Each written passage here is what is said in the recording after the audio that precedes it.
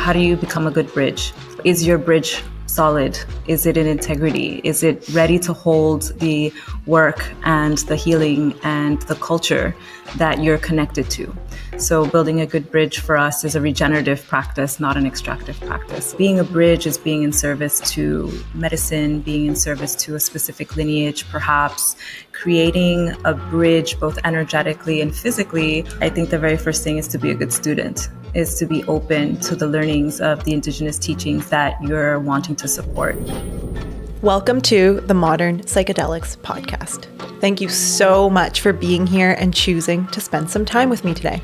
I'm your host, Lana. This is the place where we explore how modern humans can work with psychedelics and plant medicine to engage more deeply with life. You can expect balanced and grounded conversations around therapeutic, spiritual, and recreational containers. All right, let's journey. Okay, I don't know about you, but I cannot stop hearing about kanna. It's a succulent plant medicine from South Africa. Kanna has been traditionally used by the Indigenous Khoisan people for mood enhancement, stress relief, and spiritual practices.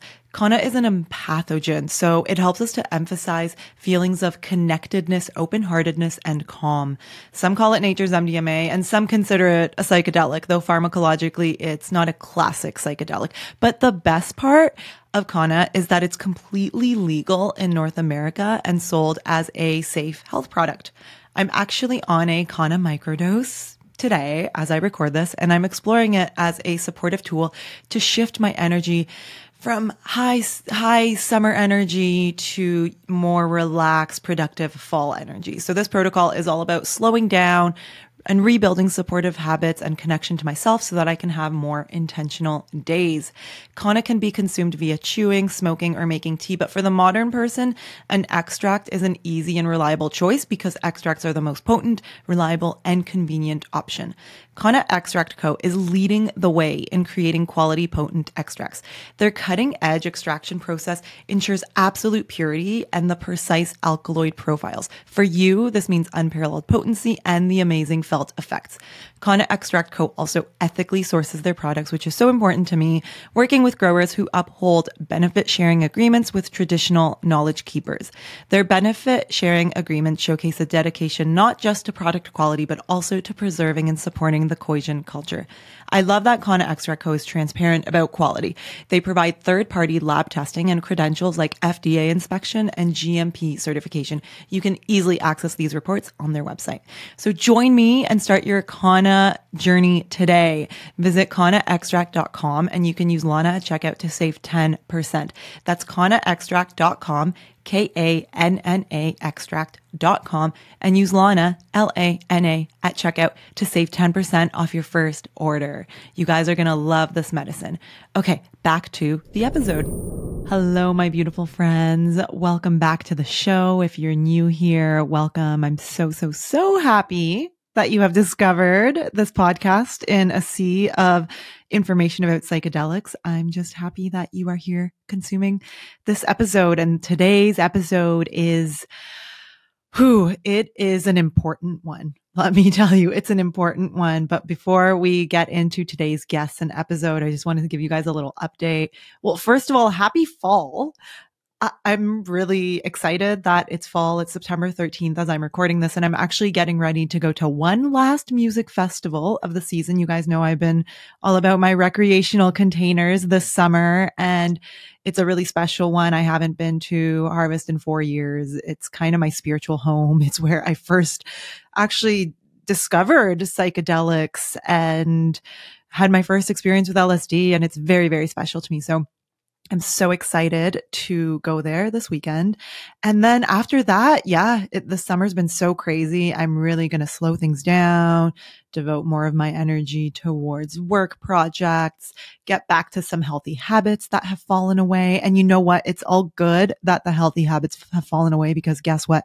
They've fallen away before and I can bring them back again. And I'm not stressed about it. I feel like this is like a post-iboga attitude that I have towards life. Like, you know, I'm not perfect, and no medicine or experience is going to make me perfect, because perfection doesn't exist. But I know that I'm in the driver's seat of my life, and that it's okay to go through periods of things falling away. And I know that I can always get back to it. So it's all good. But I am currently microdosing Kana. So you guys would have heard Kana Extract Co. as the sponsor of the show. Thank you, Kana Extract Co. Love you guys. But I'm using their Kana to support this transition, and I'm microdosing it. It's a psychedelic adjacent product that's legal in the US. But if you're in a similar boat, if you're going through any kind of transition, which honestly, like September and the fall are like such a new year feeling for me personally. And I know that a lot of people relate to September being that kind of start of the year where there is a lot of transition. So if you are in a similar boat, if you're going through any kind of transition or fresh start, just know that microdosing is a practice that can really help you. And I always talk about this when I talk about microdosing, that I personally use it to smooth transition periods, to build those healthy habits, to just bring back intentionality. And just that aspect of microdosing alone is just as powerful as the medicine. So with that, I'm so excited to announce that Flow Formula is open for registration again. So if you aren't aware, Flow Formula is my 8-week microdosing program, but it's so much more than a microdosing program that I am running with my dear friend and business partner, Jenny from Wakeful Travel. And this is our second cohort. We learned so much in the first one and it was already amazing, but we've improved it because we took feedback from our first cohort and we've applied it. So Flow Formula, like I said, it's more than a microdosing program. The structure is 8 classes. Actually, it's 9. You get a bonus class, weekly classes for 90 to 120 minutes. And along with that, we have support and accountability through Discord with support from me and Jenny. We have homework. We have accountability groups. We have some amazing guest teachers. Adam from Othership is teaching a nervous system module. And Laura Dawn will be back. Maurice teaching on the power of your story. I am teaching 3 entire modules on energy and life coaching. And that's really about addressing the mental and the belief system side of things. Jenny's teaching on microdosing fundamentals. And she's also teaching on nutrition because she's a certified holistic nutritionist. And we're also hooking people up who sign up with a trusted list of microdose providers, which people really like. So like I said, not just a microdosing course. It's about using the container of microdosing to create the conditions for flow in your life. It's about flow state and flow with life. And it's really meant to equip you with tools and skills and energy shifts and perspective shifts to find flow in everything that you do, to create your life from the energy of flow. So you can read the testimonials from our previous cohort on our website, which is linked in the show notes. So early bird is on until September 27th. So if you sign up before then, you can save $300, which is awesome. That's like $100 a month off the monthly plan. We have a pay in full and we have a monthly plan as well. So excited. Can't wait to see the amazing group that comes together for this. So check the link in the show notes if you want to learn more. If you want to get on a call with me or Jenny, book a little discovery call, casual chat with us. I'll also leave a link for that in the show notes. And yeah, I hope to see you guys there. You can also reach out to me through Instagram and I will get back to you. Okay, let's get to today's guests. I love these 2 humans that I had the chance to meet when I visited Costa Rica last spring. So they are the senior program directors at Reunion, a not-for-profit center in Costa Rica. So this is going to be an interview with Karina and Julian. So Reunion is a center that provides ayahuasca and psilocybin experiences. I visited to do an ayahuasca retreat with them. So you can hear more about that in episodes 60 and 64. It was so powerful and I'm still integrating a lot of the stuff that came up for me. It's been absolutely life-changing. And I just fell so in love with Reunion and their team. And that's because the medicine is truly guiding the way that they operate Reunion. There is such a deep reverence and respect for the cultures and the plant teachers. There's so much humility and grace within their team. And you're really going to hear that in this episode with Karina and Julian. And at the heart of their not-for-profit model, first of all, having a not-for-profit model is extremely rare in the retreat business, but at the heart of it is this idea of reciprocity and regeneration. And it's not just about giving money.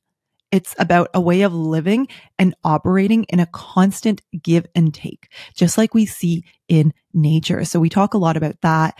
And it's really all about the way of nature, living in alignment with nature in every way. So there is a note at the end where Julian says that they're not speaking on behalf of any lineages, rather from their experiences as longtime students and cultural bridges. So that's really important. Obviously, no one is here to speak on behalf of any cultures that they are not part of. But this is a great interview for people who see facilitation or space holding in their future, or even current facilitators who want to walk in relationship with medicine in a deep way.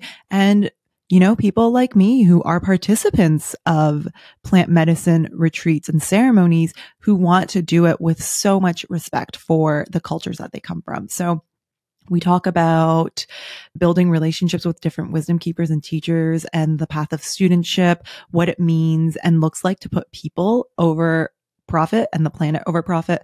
What is a cultural bridge and how to be one? The path of studentship with direct Indigenous wisdom keepers. Plant medicine as a relationship, not a tool. This was probably my favorite part of the conversation. We talk about land stewardship, which Reunion does so beautifully, and creating narrative neutral spaces for exploring spirituality. I know you guys are going to just absolutely love this episode. And don't forget to check out the show notes for all that information on Flow Formula. All right, guys, catch you on the other side.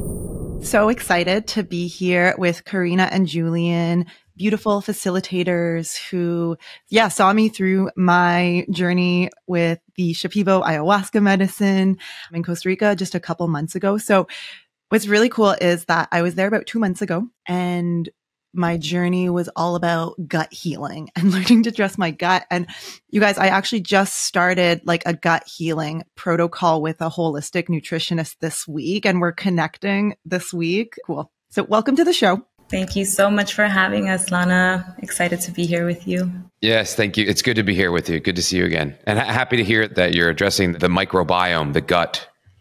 Yeah. And just like the energetics associated with like actually trusting my gut. So yeah, that definitely began at Reunion for me. And yeah.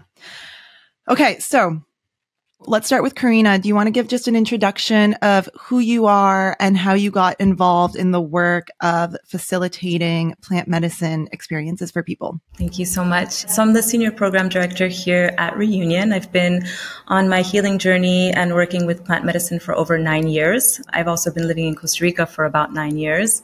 And shortly after my first experience, I decided to switch careers, to change, and to step into the world of healing and understanding and bridging different cultures, and really just connecting with the plants and creating a relationship, a strong relationship. And so that relationship has built over many years, working with many different lineages and different medicines. And I'm really excited to be part of the Reunion team and just bringing all of the relationships that I've been working to cultivate with the plants and with the wisdom keepers here in this new design and this new way of sharing.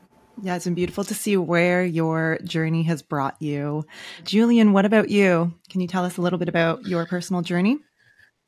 Yeah, for me, working with these natural medicines started in my youth when I was about 15. And the space holding started then in college and just after college, although it was in no official capacity. There was no set or setting. It was not in a ceremonial context. And I started working with ayahuasca almost 15 years ago, and then probably about 9 or 10 stepped into the facilitation role. And it was really to deepen my own practice. It was really to study and to be in ceremony. Went and worked in the Sacred Valley for many years at a center there, and learned a lot by doing and a lot by watching. So a lot of the ayahuasca grunt work, the helping people to the bathroom, carrying purge buckets, and the kind of less glamorous things. So and then it's grown ever since. Yeah. Less glamorous, but like a really important job. Can you guys, either one, whoever wants to take this, tell us a little bit about Reunion, such a special slice of heaven. I wish I was there right now. Can you guys tell us about Reunion and the work you're doing there? Yes, it's such a beautiful place to be able to live, to call home, and to help steward. So our founder, Brad Wells, decided that he wanted to start a not-for-profit medicine healing center, and he chose Costa Rica, and he chose this very beautiful cove in Guanacaste, which was originally stewarded by the Chorotega people of Costa Rica. And so we often thank them and acknowledge them for the opportunity to be on this land, to be doing the work that we're doing here. And so with Reunion, as I mentioned, being a not-for-profit, reciprocity is really at the core of our mission. And so anything outside of operational costs, any revenue that comes in outside of operational costs, then goes to 3 different funds that we're currently operating. One is a scholarship fund, because we strongly believe that people should have access to the work, especially if they're in financial need. The second is a wisdom keepers fund, where we actually give back to the Indigenous wisdom keepers that we work with and some that we're creating relationships with. So really important for us to give back to the original stewards of the medicine and to keep that bridge strong. And then lastly, it's replenish, the idea that we'd like to regenerate medicinal forests. So planting medicine for future generations. And so here at Reunion, we're working with ayahuasca, and we're also working with psilocybin. And through the ayahuasca pathway, we're working with different indigenous lineages and learning a lot. We have a beautiful temple here where we welcome folks to come and heal, and creating different programs for different folks to come and connect with the medicine. It is a beautiful temple. I miss that place. It's just has the most loving energy in it. So beautifully built. I'm going to put a pin on the not-for-profit part, because that is really important. We're going to circle back to that. Can you share a little bit about the programs that you're offering at Reunion? Yeah. So when it comes to the programs, we have our psilocybin program, which we call Inner Alchemy, and that we offer 3 ceremonies in that experience. And then we offer ayahuasca, and the ayahuasca comes in different forms. It depends on the wisdom keepers that we are working with at that time. So we work with Hunikun, Shipibo, and Kispikanchi, and each ceremony is completely different in many ways. The thing that's the same is the medicine, but even that is different. The brew, as the vines are different, as the leaves are different. And to even take a step further back, there are several guiding principles that have shaped our week. And the first being embodiment. And this is the idea around the physicality. So we offer movement classes, breathwork experiences, specific diet to help support the physical organism.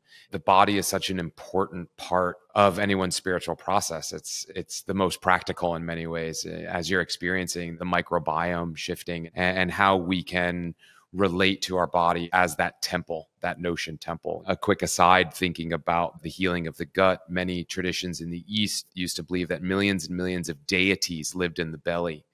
And they are off by a couple of billion, but just the idea that we see the body as the storehouse or as a temple, as part of the animistic world that we're in. So embodiment is such a crucial part. And then ancient wisdom, which we'll talk a little bit more about, but that's centered around the medicine, and then also different practices that these wisdom keepers have brought to us, flower baths, different perfume practices, different crystal healing studies. Also what we call the medicine of the word, this sharing in community and healing community in itself in some ways is an ancient practice. And then the third part is integration. And we see this as really a key part of the work. This is when the rubber meets the road. This is the chop wood, carry water. This is time to shift the diet, time to check out that exercise routine, time to have those tough conversations, time to start meditating, et cetera, et cetera. So we offer in an integration program. So that sits behind medicine work. Yeah. Mm-hmm. So for people listening, just to be very clear, there's 2 programs at Reunion. One is Inner Alchemy, the psilocybin program, and one is Wisdom Keepers, the ayahuasca program. People aren't doing ayahuasca and psilocybin within the same week, separate containers. If I'm not mistaken, the Inner Alchemy psilocybin program is led by your incredible facilitation team, who I love so much. Correct? Yes, the psilocybin weeks are led by our team here. The psilocybin program is with you guys, and then the Ayahuasca Wisdom Keepers. Would you like to just speak a little bit about you mentioned the 3 lineages that you're working with? And I just want to note that, so I took part in the Shipibo, the Lopez Sanchez lineage, correct? It felt so intensely special. Like I was brought to tears every night in ceremony, sharing of a culture in a way that felt like so authentic and real and in so much love and respect. So I just want to take a moment. Would you like to just name and acknowledge these wisdom keepers that you have? Like, you're not just bringing in wisdom keepers, like you seem to have relationships with them, like deeply rooted, beautiful relationships with them. So yeah, can you speak into that a little bit? Yes, of course. It's an honor to bring and to share this space with the wisdom keepers. And these are all people that Julian and I have learned from. These are all of our teachers. So before coming to Reunion, we worked very closely with them. And as Julian mentioned, the Huniquin, Nina Wapatemata, beautiful teacher, the Lopez Sanchez family, Maestra Inez, Lila, and Laura, the Shipibo Canibo people, which is the journey that you were with us on. And then Titu Amarusalka, which is our wisdom keeper from the Quispicanchi Nation of Peru. And this is really all about relating. It's really all about how do we create a sacred and safe space for them to land? How do we open ourselves to receive their culture and then also allow for the place to be energetically safe and clean for them to hold their prayers and to hold their medicine? Because when we're bridging medicine and we're bridging people as wisdom keepers, we're also bridging their lineage. We're also bridging their prayers and their communities. And so we're actually bridging lineage to land here in Costa Rica. And Costa Rica has been such an incredible place to work. The land here has welcomed us, and it's part of our weekly ritual to acknowledge the land that we're on and to acknowledge the guardians that are here. And all of it plays that we're right on the ocean, and all of the elements that are part of this daily exchange of wisdom and information. It's all part of the relationship that we're creating with the wisdom keepers. So it's been years of study, whether here or in Peru, both Julian and I with the different wisdom keepers, and also making sure that they're feeling comfortable and that they're feeling safe. And one of the big reasons why they're happy to work with us here is because of the not-for-profit status. So basically this idea of being in right relationship or being in reciprocity. Right now, there's a lot of commodification of plant medicine happening. And we're just, as Reunion, as Team Reunion, we're just in a deep inquiry around how to hold this medicine in a good way.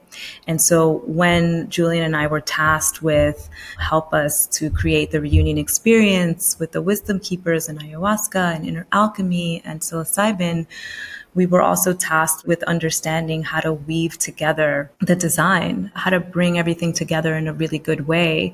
And we remembered our teachings, and our teachings from our wisdom keeper indigenous teachers really go back to reciprocity, or in Quechua, it's called Aini, the art of giving and receiving. And so this idea that we are a not-for-profit and that we're able to take the money that's coming through after operating costs and putting that right back into the flow of giving, right back into the opportunity to have someone come in and experience the medicine and work with the medicine that might not have had that opportunity.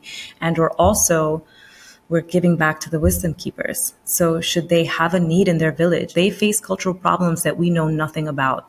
And I think the first step is having that awareness that we really do not know. We need to trust in them. And so this idea that we're just giving them this support financially and allowing them to, of course, make their own decisions and do what they need to do with those funds also feels in right relationship, because they are the ones that are bringing the teachings. They are the ones that have sacrificed. They are the ones that are taking the risk to come and share their medicine. And we are receiving. So how can we give back to them? By giving back to them, the original stewards of the medicine, we're giving back to the medicine.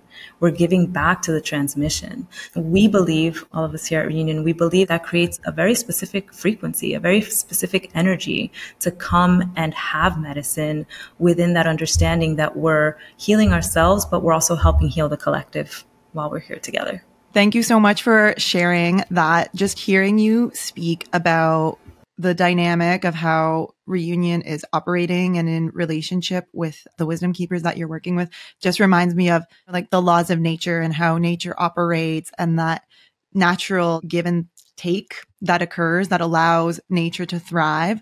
I personally think that's the way that these medicine spaces should operate, not within a industry or a capitalist system. I feel like this is the way. So kudos to you guys for doing it.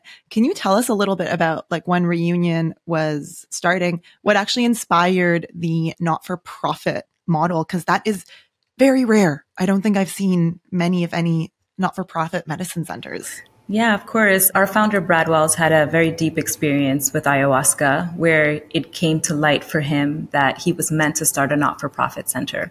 And at the same time, Julian and I were working on our own in a different area of Costa Rica, working on starting a not-for-profit focused on bridging the wisdom keepers so that they could hold their ceremonies. And we met by chance. Julian and Brad met, and the rest is history. We basically joined forces and we realized the incredible gift of the land here at Sugar Beach and realized the incredible gifts that we have within these relationships with the wisdom keepers. And it all just worked out perfectly. And why is not-for-profit so important to you? Like, why make that decision? What does that change for you? Yeah, it's something that, what we've seen is a commodification of the medicine and the healers, which takes us into this interesting space. This kind of, it's very challenging for us to be in this space. It's one of objectification and it's extractive.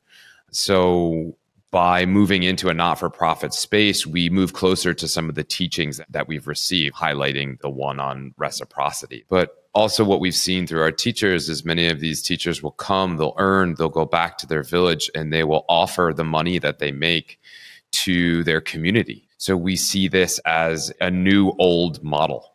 Perhaps nothing has changed. And for us, it could be revolutionary in some ways. So it's really important for us because it allows us to be walking in integrity in ourselves through our own practice, what we've learned and how we implement that.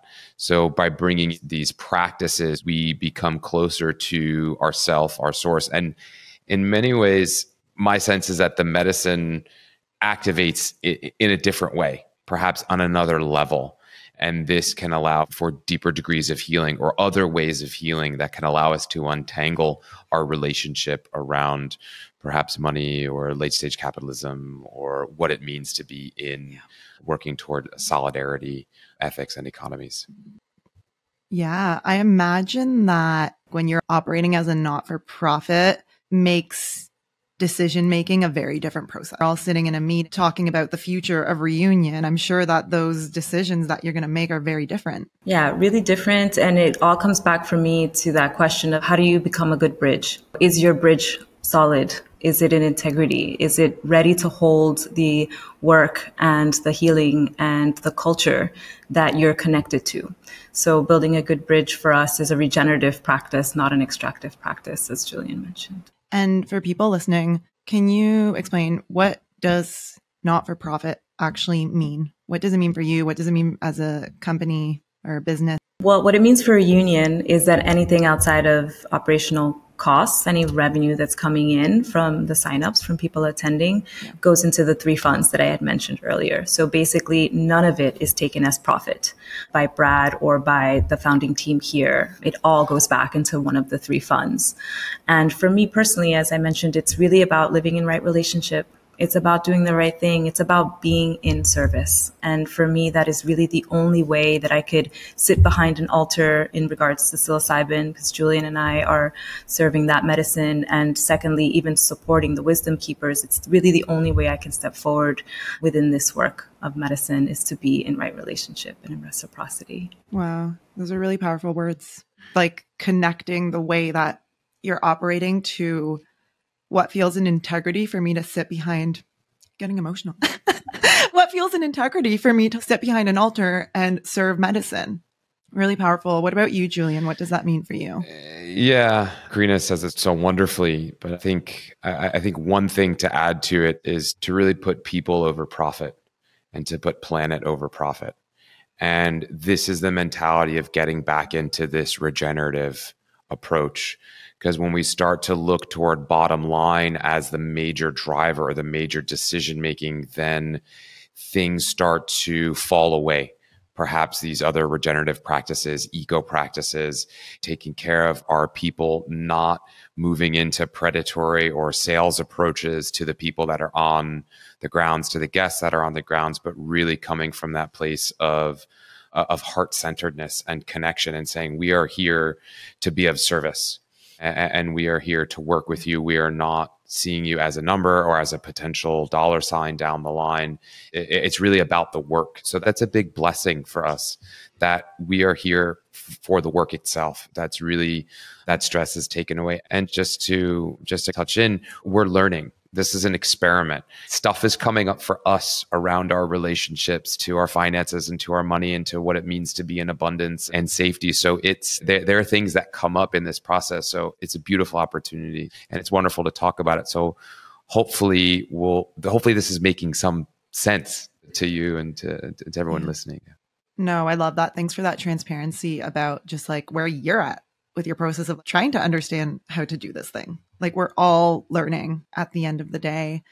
I did really appreciate, like, when I was at Reunion, that it didn't feel predatory. I have been in ceremonial spaces where it felt like upselling or like book this session or buy this product that is like part of my MLM, like side business. And it just felt icky. And I have to say, like, I didn't feel that at Reunion. There was like a beautiful little gift shop that you could peruse on your own. It was not at all this spend money feeling that I've had in other spaces. And I have to say, like, when I was at Iboga Wellness Center, it was also like very non-predatory. So I really appreciate that, because when people are in medicine, that's the last thing that you should be doing is upselling them and trying to get them to open up their wallets.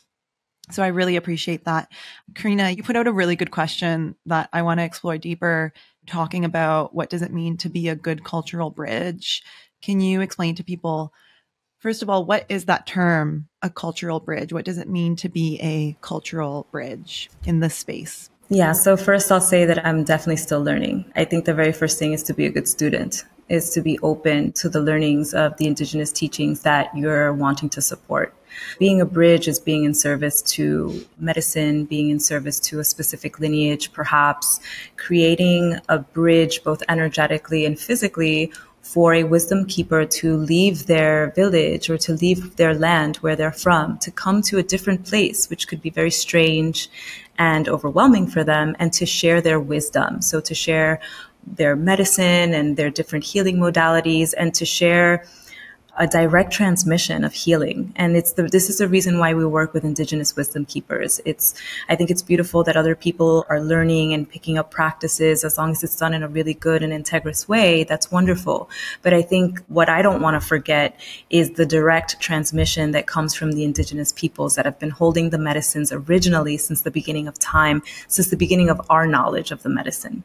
So it's this relationship building that happens, that takes a good bit of time and also takes a lot of dedication and a lot of work and a lot of understanding and a lot of trial and error, a lot of making mistakes and asking for forgiveness and really owning your own shit in order for you to learn and grow and be in integrity to the point where you can welcome and receive someone's medicine and someone's prayer. As I mentioned, it's very important to acknowledge what some of these Indigenous nations have been through once they've opened up their doors to sharing. So it's sometimes likely they may not be so excited to share the medicine or to share their ways or their practices or their ceremonies to Westerners. But Julian and I have been working for many years to establish strong relationships in support of their work, because we strongly believe that the world needs the healing, and they also believe the world needs the healing.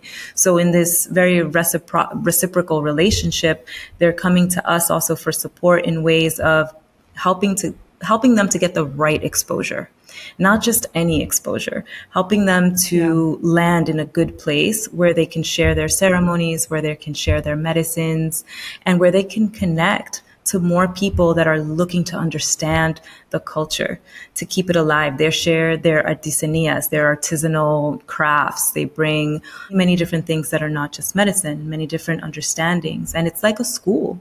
So it's to be in school with Indigenous people is to understand, what it is to learn from people that when they stewarded the earth, you could drink from any stream, you could plant food in any soil and it would flourish. Something has gone awry since the time when they were stewarding and our time now. And so it's really beautiful, I think, to be able to go back and learn from them so that we can start to make changes now, much more towards a regenerative pathway, less towards an extractive pathway, so that our future generations can have a better planet to live on and better relationships to thrive on.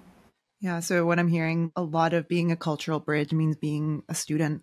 You said something earlier in the interview that I wrote down that I wanted to go back to about creating a sacred and safe space for the wisdom keepers to land. I'm really curious about the personal work, the path of being a student with your teachers. What have you both moved through personally? What have you had to learn? What has that path of being a student been like to get to the point where, these wisdom keepers with so much power, and by power, like they have knowledge and wisdom and understanding that not many people in the world do, getting to the point where they are opening their arms to you, opening their heart to you, trusting you to take their hand and to take the hand of someone like myself from the Western world and to bring us together. Like they clearly have a lot of trust for you, and it's a reciprocal relationship in that way. What has that path of personal work, personal growth been like for both of you? I know you mentioned like it's been a lot of making mistakes. What else? Yeah, I mean, it's a path of studentship for sure. And I can use the relationship that I have with the maestras Laura, Lila, and Inez, that you were here with that beautiful family, the Shipibo Canibo family. Sometimes it also takes other bridges, like my dear sister Jessica, who's been their student for many years. And that's how I met that family. And so we're actually co-bridging them. She lives in Peru. She works at their center. It was a moment of recognition when we met that we were on the same path and that we wanted to create a safe space for the maestras to travel to Costa Rica, because as I mentioned, Costa Rica has been a really beautiful place to bridge wisdom keepers to bridge medicines to. It's been safe. It's been very clean energetically, and it's just an incredible country. And we met, and there was a lot of exchange before we decided, could we embark on this relationship together? So it's been a constant learning, a constant understanding of relationship building, and also for me, really getting deeper and deeper into my personal relationship and work with the plants by going to their center in Peru, by doing a master plant diet, by opening myself up and really listening. So I think that's the other big thing. It's like being a student, creating safety, but really being able to listen, to understand the needs of another culture as you bridge them, as you create this space, and to navigate all of the challenges that come up when we're trying to speak multiple languages, because that's really what it feels like sometimes. We're speaking this language of culture with the medicine, and then we're turning around and we're speaking more to the Western world that is in dire need of healing, that is looking for the medicine, that would like to work with the medicine. And so we're bridging that. We're bridging that interaction. It's been a lot of listening, a lot of learning, and a lot of love, a lot of connection, and a lot of blessed moments with the medicine. And I'm sure Julian would love to share a little bit more about this as well. Yes, please do. And wow, yeah, Jessica, what an absolute angel who has just absolutely devoted her entire life, from what I can tell, to working with these maestras and sharing their medicine with the world. Like, wow, so inspiring. Julian, what has this personal journey of growth looked like for you to get to a place of being a trusted cultural bridge? Yeah, good, really good questions. Yeah, thanks. And yeah, I'd like to acknowledge Jessica as well in the relationship with Karina. It's one of these old school ways of doing things. It's, do you vouch for this person? It's okay. Your butt's on the line thing. If this doesn't work out, this is going to. So there's that old school exchange where we step into a couple of things. What I've seen is the first thing is respect. And that goes for any culture. You show up to any culture with respect and a sense of appreciation, and you'll be received. And I think that's what anybody wants, is just a little bit of, hey, this is the way we do it here, and this is the way we do it here. And maybe there's some truth to this. I don't know. So I think one of the first things is respect. And something else that's important to go back to that vouching for somebody else, it's the integrity of one's word.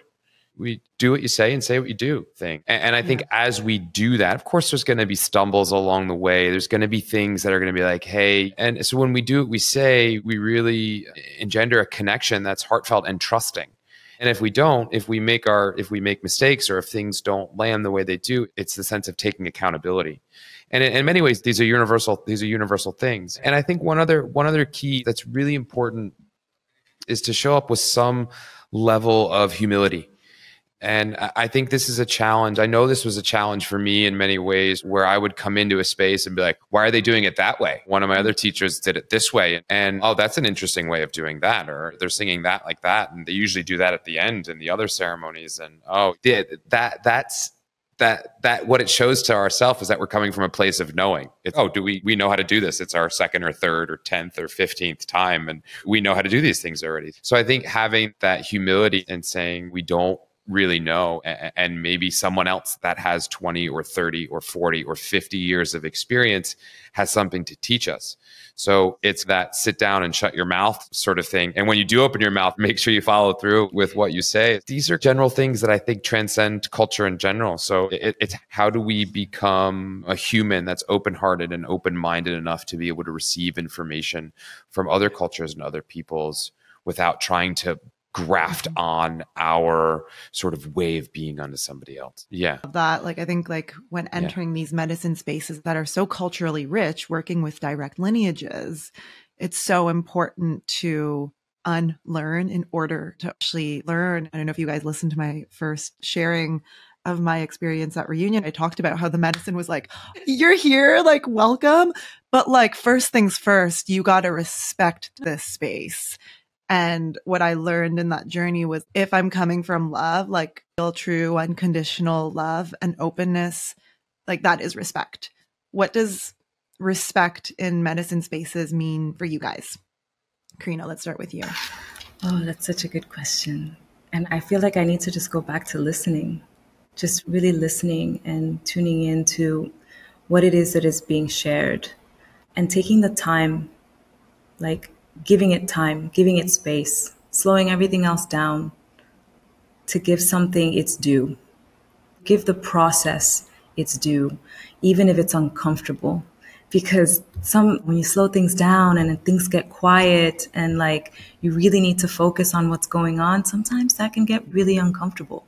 If someone is creating a ceremonial container for you, being on time, being humble, listening, and giving it its due, giving it its space. Be present. Yeah. Be present for your own healing. Be present for what it is that they want to share with you. And try not to create expectations around it. Maybe really working on that, like letting expectations go before you show up so that you can be like really present and giving it like all of your attention. That for me feels like respect. Yeah, I'm glad you asked her first, because that's a really hard question. So it gives me a little bit of time to think about it. And it's no pressure now. And you really need to conjure up a good one. One of the things the answer's within you. So here's my not so secret. The number one tool in my toolkit, the thing that has changed my life for the better the most, aside from psychedelics, of course, is not therapy.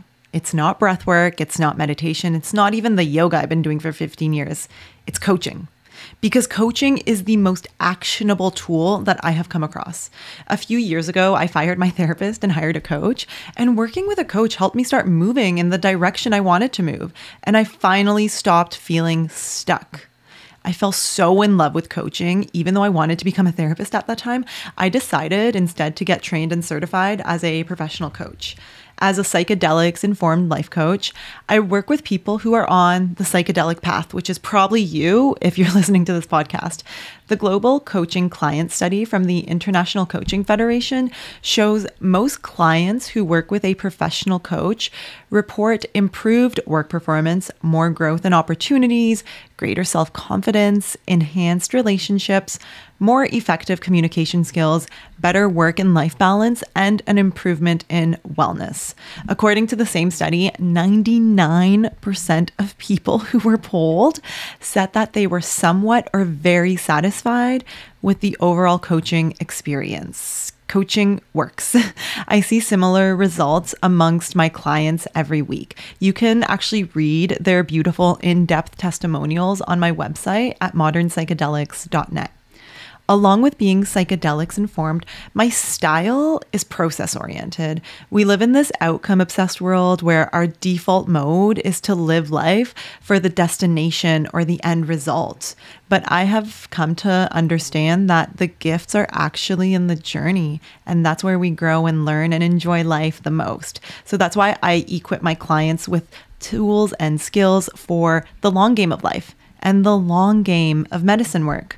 I'm currently onboarding new one-on-one clients into my coaching practice. So if this sounds like it would be supportive for where you're at, get in touch with me. I would love to hear from you. And you can click on the link in the show notes or head to modernpsychedelics.net/coaching. There's lots of info there for you along with those testimonials. I can't wait to connect with you. That's modernpsychedelics.net/coaching. Okay, let's go back to the episode. One of the things that came to mind, this could be somewhat of an answer, is this idea around patience. And this is something that I hear from many different wisdom keepers from different traditions, is patience. Patience, it's a process. Patience, it's a process. And I think this is where the cultures meet, because perhaps in a culture of immediate gratification, we're used to paying for something and then receiving it right away. So if we've come here and we're paying for this quote unquote healing, sometimes I didn't get all my answers. It's been one ceremony, or it's been two ceremonies, or it's been a whole week. And wait a minute, this was 5 years, 10 years, 20 years, 30 years of stuff that we're bringing in with. And it's like, how come it isn't fixed right away? And how come it doesn't feel good? And how come I didn't see what I wanted to see? And all these sensations. So I think when it comes to respect, is having patience. And one of our colleagues has a really great line, and he says to the effect of, the less you know, the deeper you go. And the deeper you go, the less you know. And I think that line is a way to show respect, is just come in and be like, I don't know anything, and I'm gonna resist the process the whole way. There will be parts of me that are gonna fight this as much as I want to feel better and feel good and feel amazing. All of my habits and patterns and everything is gonna fight it along the way, but I'm gonna trust. I'm going to have patience. It's going to be a process, and I'm going to keep going and trying to unhook from what our mind is telling us it needs to be like this, or it's got to look like that, or why are they doing this, or the tassel is on the right side of the head as opposed to the left side of the head, and why is this maestro wearing her hat and this one isn't? And it's on and on, the kind of the thoughts that we get woven into, or the thoughts that come up that we create in our mind just to hijack our experience. So when we show up with a level of patience, a level of humility, and openness to learn, then I think that helps to garner a bit of respect. I love your answer, because I think for people listening who maybe haven't sat with ayahuasca, maybe like fully aren't on the path, there's a lot of people who listen to this podcast that are very curious. And there's a lot of talk about things like ayahuasca and mushrooms being tools, right? It's a tool for me to get this outcome that I'm looking for. It's a tool for me to release all my trauma and just completely change my life in a week. It's a tool. It's a tool. The deeper that I get on this path, I see it as less of a tool and more of a path, as a way of living, as a way of being, as a way of choosing to walk this life. And there is a level of openness, which Julian talked about, and a level of surrendering control and giving up knowing that Karina talked about that is involved in this. I don't know. I'd be curious to hear what you guys think, but I think that is the way of the medicine. Can you choose it as a path? Can you walk with it without expectation? Can you come and learn from it, not knowing what you're going to learn? That's what this is all about for me. Sure, when I first started, I was like broken and tormented and looking for something to get me out of my misery, but that's not what it's all about. It's like about living open to learning, not knowing where that's going to take you. Beautiful. That's a beautiful insight. I think with the accessibility of some of these medicines, that more and more people that aren't necessarily drawn to it they're being exposed to it. So they are curious. And I think that many Westerners might see it as a tool. But I go back to it's a relationship. And I also like the fact that you said the word surrender, because it's really not achieving, right? We're not achieving this healing. We really need to surrender to what it is that we need to see or let go of before we can make space to enter into a new type of relationship with ourselves. So the plants being these wise, incredible allies that are here to help us on our journey, it's really about being in relationship with them. I always like to tell people when they come into the temple, just pretend like you're about to meet your newest beloved. Like, how do you want to show up for that new relationship? How do you want to walk that new relationship? It's certainly not in a way of, I want to use this as a tool to make myself better, because then where's the give and take? Where's the reciprocity? So yeah, for me, it goes back to relationship. And thank you for bringing that up, because I think it's a really beautiful insight. Yeah, good. I'm glad.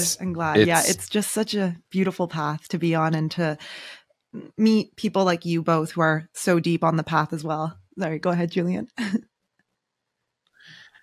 Thank you for bringing that up. I think we can look to the teachers being the medicine, as allies, as teachers, as wisdom keepers themselves. If we just think about the intelligence of a mushroom, these mushrooms, not only the psychoactive ones, but all the other medicinal mushrooms, they will inherit the earth. They are anti-fragile. We are here and we have everything around us because of that intelligence.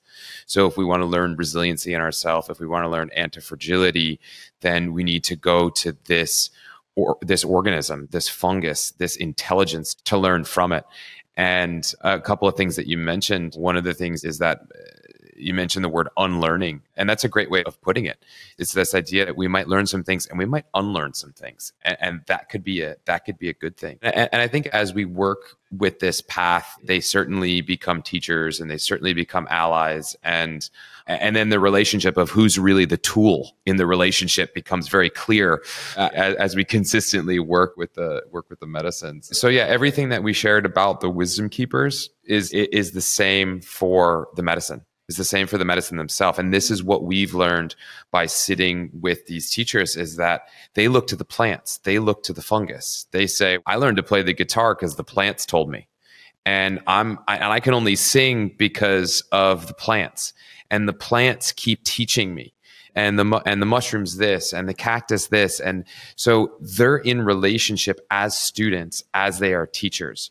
So it's this very beautiful symbiosis that's created within the space. So not only are many of the wisdom keepers or wisdom sharers are here to work in the space and guide and do some healings, but they are also there as students themselves. So it allows for a sense of walking side by side with someone in something. Yeah. So beautiful. And I'm being reminded of your team and the maestras, where I know it's not traditional to have instruments in the Shipibo ceremonies, but because of your relationship with them, they allowed a few songs to be shared after the closing of the ceremony by Mariana and Dylan and Jessica and Carrie. And oh my God, so beautiful. I have no doubt that they probably, I can see such like a fully integrated life when they were sharing their songs. It felt so inspired by the medicine and taught by the medicine to share those songs, because it felt like the spirit of the medicine to me. So beautiful. Yeah. And in those ceremonies, those specific maestras really like that music. So it's really nice for them after they've sung to everyone, because we know in the ceremony they come in front of every person and deliver an ícaro. And we had 3 maestras there delivering an ícaro per person. And so it's nice for them to come sit back, and then they like to listen to a little bit of the guitar music. So we like to make them happy. Can we just talk for a moment about the energy in that room and how, wow, I had quite a bit of experience with ayahuasca before that. And I felt like that was the first time I met the medicine because of working with that direct lineage. Have either of you had experience like working not with a direct lineage and like the difference between them? Yeah, I've worked with CISO folks that are serving medicine, and even some Western folks that are serving medicine. And of course, the direct lineages with the Indigenous wisdom keepers. And it really depends on where you are on your journey and how you connect with the medicine. The Shipibo Maestras are my teachers because their wave has really resonated for me. For me, it's like they're like the surgeons of the medical team within the ayahuasca space. So their ícaros are incredibly potent. And these ícaros are not just songs, right? They're healing songs that they learn from the plants after dieting, like really intense master plant diets, very long periods of time in silence, very rigorous work. And so they have done so much of this work so that they can come and sit in front of us and deliver these healing songs.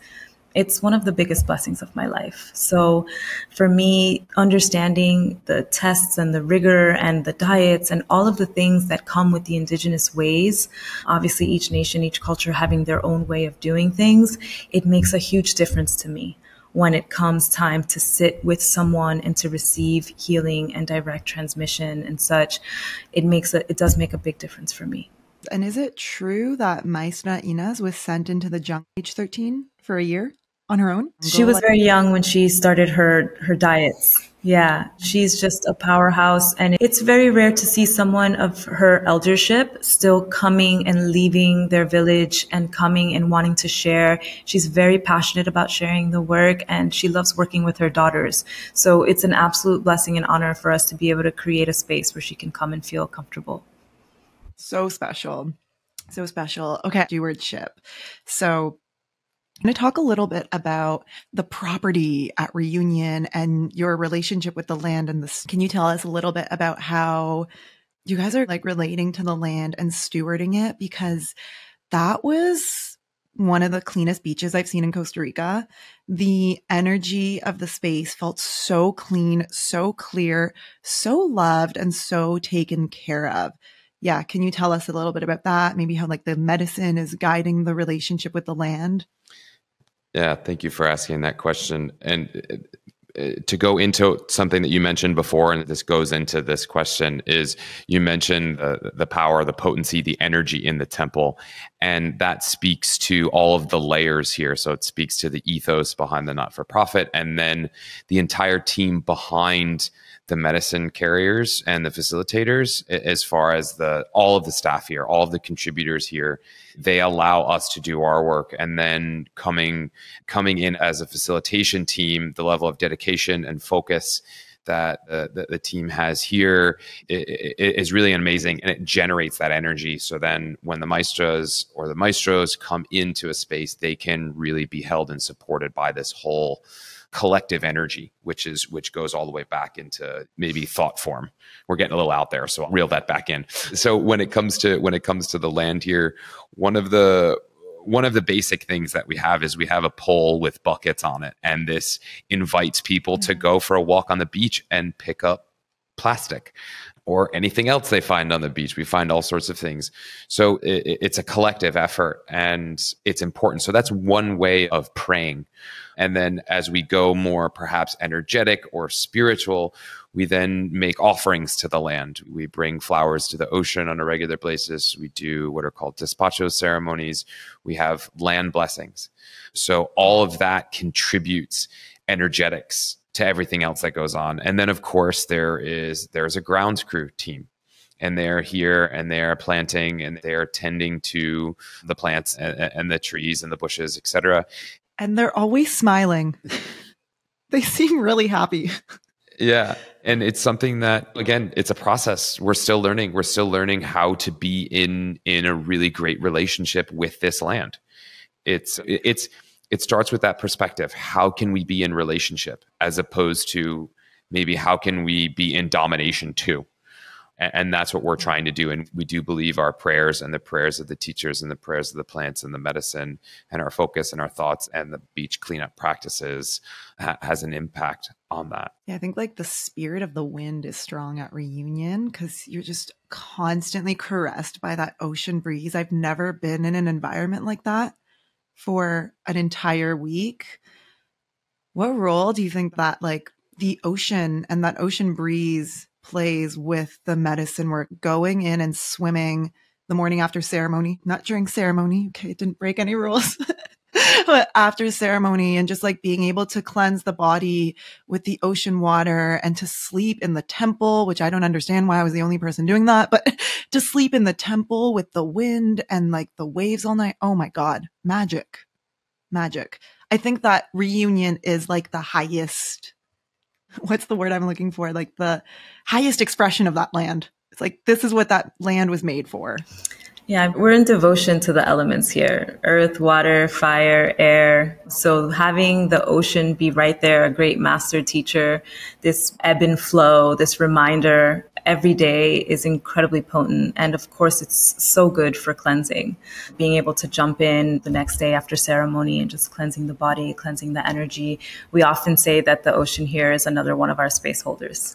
That, you know, because when you're in the temple, you can hear the ocean in the background and you're entering into this medicine space. And sometimes it can be quite intense, and the ocean is there to hold us in that way. It's a complete blessing. Yeah. I definitely felt that the land was holding me through all of that. I attend Maya's workshop. I created a little poem about that feeling of learning from the land and being held by the land. And I can see why your entire team who lives there is just so creative and like always wanting to express themselves. Like that space makes it easy to connect with that inner creation.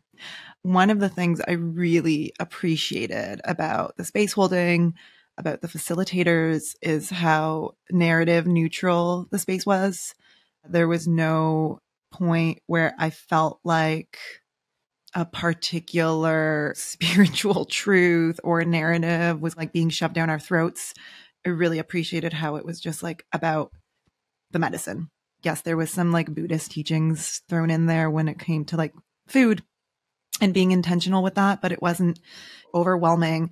Can you guys talk a little bit about kind of the importance of creating, I call it narrative neutral medicine spaces, and like creating a space where people are free to explore what spirituality and connection to something greater means for them?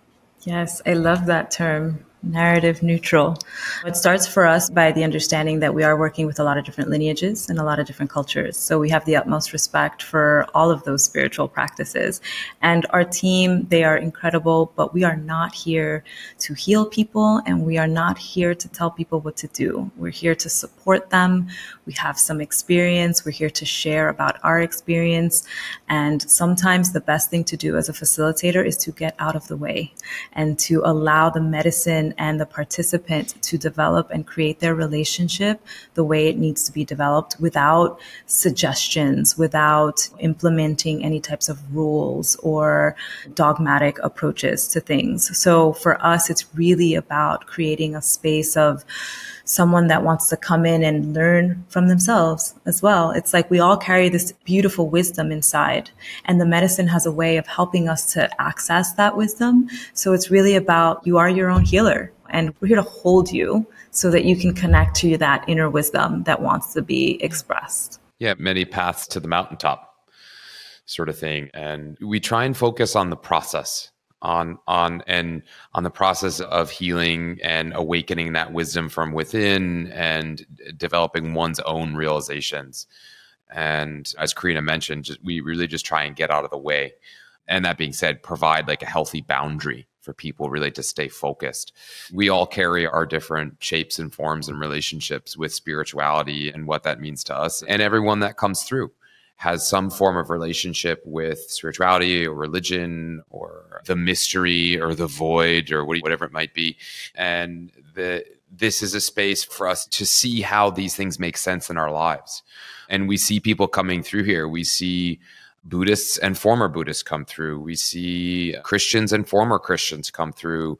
We see many different traditions, people coming through that are in a new relationship with themselves and with their own sense of spirituality. So although we might drop in different teachings or different wisdoms from lineages that we've learned, it's really about creating a space so anyone that comes can start to develop a connection with something greater on their own terms.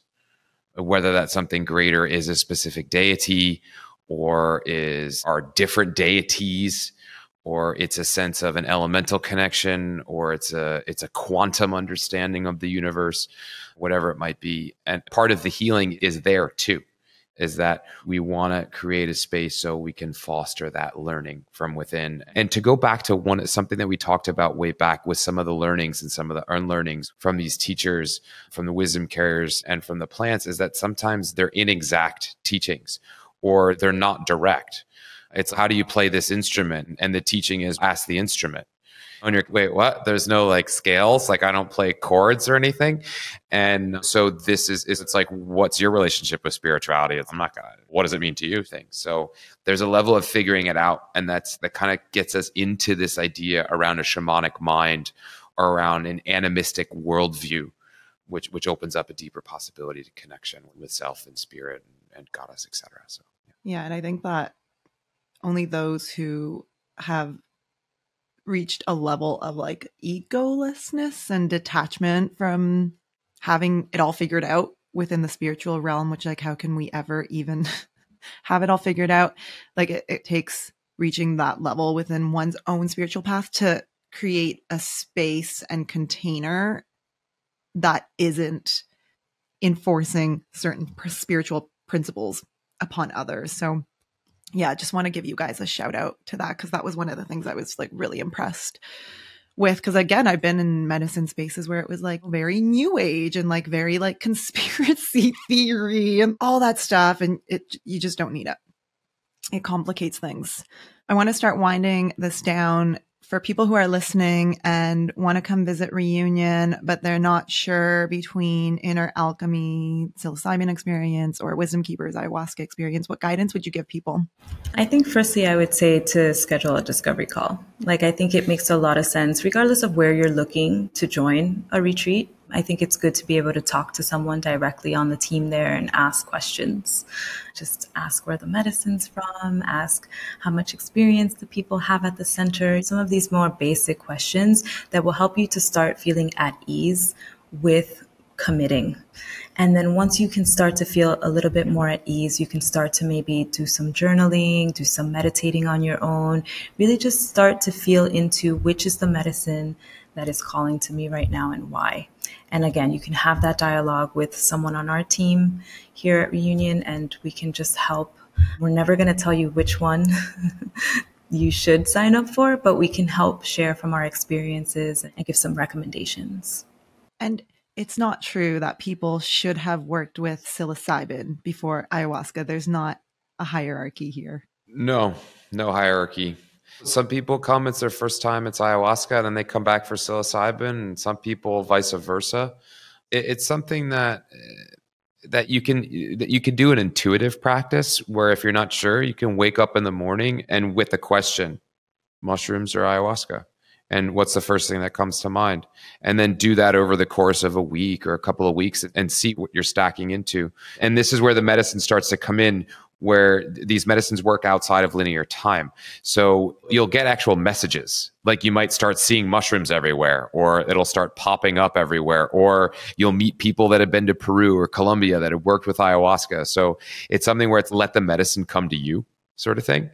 And once that decision is made, once that choice is made in your mind and your heart, then it's really time to get quiet. It's really time to just start establishing that relationship. And we will send you suggestions, strong suggestions on things to do and not to do before you come. We highly recommend that you do that. You'll get more out of the experience if you do. So yeah, the relationship is established. In many ways, it'll come to you. You'll have a hit. Like you'll just know, like, this is what feels right. Yeah. So cool. And then you have some other new and exciting offerings coming up outside of the signature programs. Can you share with us what those are and when they're happening?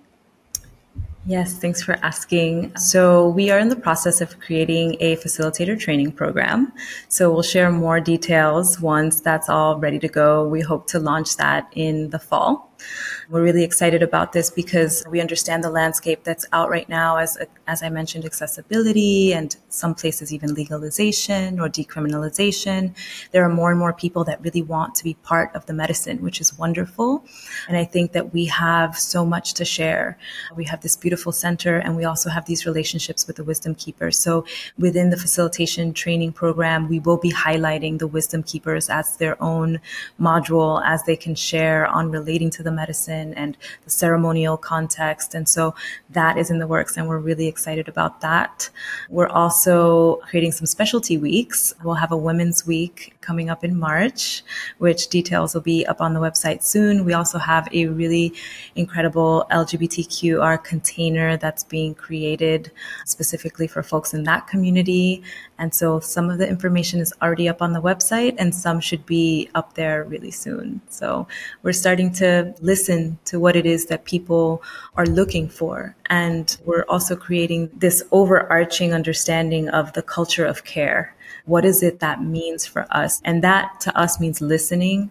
What do people need outside of maybe these two experiences, the reunion ayahuasca wisdom keeper experience and the inner alchemy psilocybin experience? Perhaps it's a closed container for a specific community, these types of things. So within that culture of care, it's like we're listening to what folks need and folks want. We're also going to be building out a longer integration program, community calls. We have our first one scheduled, I think, in August, where we're basically going to open it up to anyone that's been through reunion. So typically when you come, you get an integration call after your journey, about 4 weeks after the journey with your cohort. And now we're starting the culture of care community calls, which means anyone that's been to reunion can be part of that call and feel supported, feel reconnected to the folks that were there during their week, but also to people that came in that experienced the medicine, and as well as our facilitation team will be part of it. So we're really excited to be able to offer that type of care that we're learning more and more about as we explore the medicine space together with the wisdom keepers and the medicine and the land. It's all unfolding. Beautiful offerings. And I love the commitment to learning and listening and adapting with what is wanted and needed. And that facilitator training sounds amazing. I can't wait to hear about that. I would definitely trust going through a program like that with your team. Can you tell I just have like crushes on all of you? I love you all so much. Thank you. So much to learn. Visit us and be with us. It was such a pleasure to have you. And it's such a pleasure to be on here chatting like this. Really amazing questions. And yeah, really excited to deepen our relationship in this way. So thank you. Yeah, I think we're in for a beautiful, long, collaborative partnership of supporting each other. And I'm so honored to have met you guys. Shout out to Tim for reaching out and connecting me. You guys are like one of the first retreat centers I've had on the show. So that just speaks volumes. I wouldn't be sharing this with people if I didn't truly trust and believe in you guys. So thank you so much for just doing the work that you're doing and doing it with so much humility, openness, and studentship, being willing to be a student. Any parting words of wisdom that you want to share with people before I let you guys get back to your day? Yeah, sure. Two quick things before we get to the words of wisdom. 2 things in total, but just so it's clear, we're speaking from our experiences and we're not speaking on behalf of any specific lineage. We're not putting words in anybody's mouth. We're speaking from our direct experience, so there's no confusion there. And yeah, when it comes to words of wisdom, bring joy into your life somehow. Do something weird, do something silly, play. It might not be shamanic or plant medicine or whatever, but bring some joy into your life and see what kind of medicine that brings. Yeah, that's all. Thank you for having us. It's been a pleasure. And then we'll let Karina say the last. Yeah, just again, thank you for everything. And Julian acknowledged the contributors here. We really couldn't do everything that we're doing without the incredible team that we have here, from the grounds crew to the amazing kitchen to the front desk to the folks in our office. We're just grateful, really grateful to have the opportunity to even be working with the medicines and to help people step into their own healing journeys. And yeah, I think that for me, something really important that has come from the medicine is the understanding that we are always learning. And even through those more challenging situations, there is a lot of good learning and a lot of wisdom that comes from some of those challenging moments. So changing the lens, changing perspective to think, okay, this is a learning moment. It may be challenging, but it's also a learning moment. How do I step into this with a beginner's mind? And how do I open to the wisdom that needs to be shared with me right now? Bringing in a lot of joy, as Julian mentioned. And I think that balance has been really helpful for me in my life. So just, if it's challenging, it's a learning situation, and the reminder to bring in joy. Beautiful. Beautiful. Thank you. So I'll leave a link for people to schedule a discovery call if they're intrigued. There's a code, Modern Reunion, that people can use, which will contribute to a scholarship fund between Reunion and Modern Psychedelics to send someone from my community there. And then where else can people find you or get in touch? Yeah, I think we have an Instagram, Reunion Experience on Instagram, and also our emails, which is so beautiful. Thank you. Yeah. Mariana does a beautiful job. She's incredible. Absolutely. Yeah. And our emails, which I think you can probably share in the notes, but that's the best way to find us. I'll do that. All right, guys, everything will be linked in the show notes. Thank you for listening, everyone. I hope that you could just feel all the love. I've had goosebumps throughout this whole conversation, and we'll catch you guys next time. Hope to see you soon. Bye-bye. Thank you. Bye. Thank you so much for listening to and supporting the show. To stay in touch, sign up for my mailing list, which can be found in the show notes or on modernpsychedelics.net. If this episode sparked something within, please let me know by leaving a review of the Modern Psychedelics podcast on Apple and Spotify. This really helps to share these messages with those who need them, which is the whole reason why I do what I do. And if you haven't already, come join the ongoing conversation over on Instagram with other beautiful souls. We have an incredible and conscious community over at the handle Modern Psychedelics. And don't forget that the work begins after you come back down to earth. And I'm standing shoulder to shoulder, doing it with you.